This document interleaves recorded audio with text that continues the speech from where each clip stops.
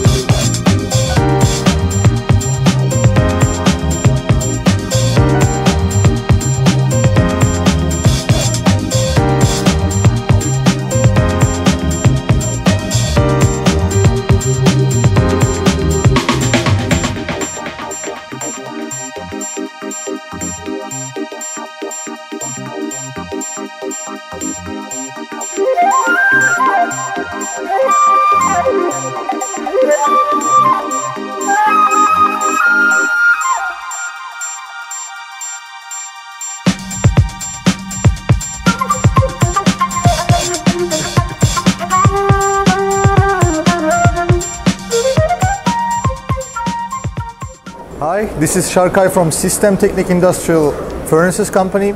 And here in Russia, I am attending this exhibition second time, and we are happy to attend. Russia is a big market for us and we want to aim for bigger. So lots of competitors here.